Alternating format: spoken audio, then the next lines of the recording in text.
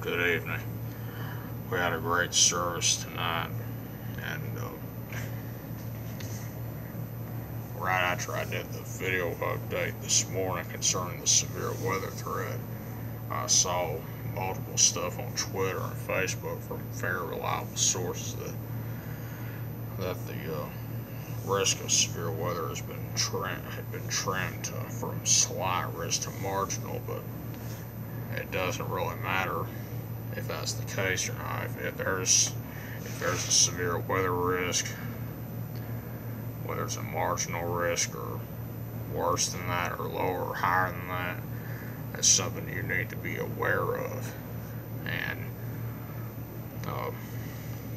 even though it's diminished somewhat, that does not mean there's no severe weather threat. There's still a threat of possible severe weather. It's just marginal, which means there could be some storms that may be severe, but the overall threat is low, but it's not zero.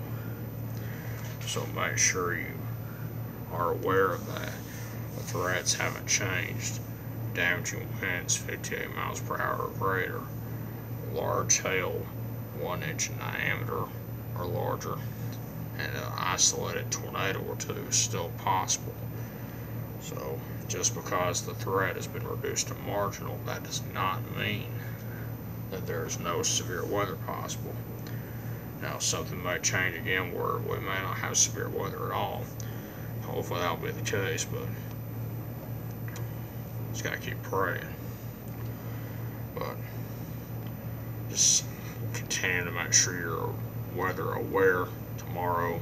Make sure your NOAA weather radio is working. Make sure you have a very reliable weather app on your mobile device, and have a plan, know what to do, and you'll be just fine. I'll do a Facebook Live tonight if I have a chance. I'll do a Facebook Live tonight and Instagram Live to talk about it tonight, and same thing in the morning before I have to go to work.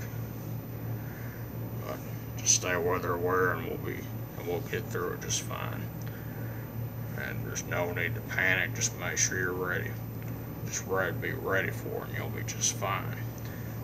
I'll have a good night. Hope to see you at McDonald's tomorrow morning and Tuesday morning at either 10:30 or 11, something like that. Have a good night, and God bless.